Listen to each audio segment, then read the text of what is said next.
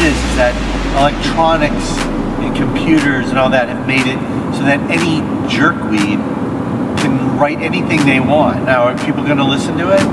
Yeah, obviously people are, because there's a lot of crap out there that for some reason people are listening to. See, the problem is that your general public are all freaking idiots. You know, what I call the great cattle of the world. They don't know freaking music. You listen to this stuff, it's like a moron could have wrote it. Oh, geez, funny that a moron did write it. Oh, see, I proved my jerkweed.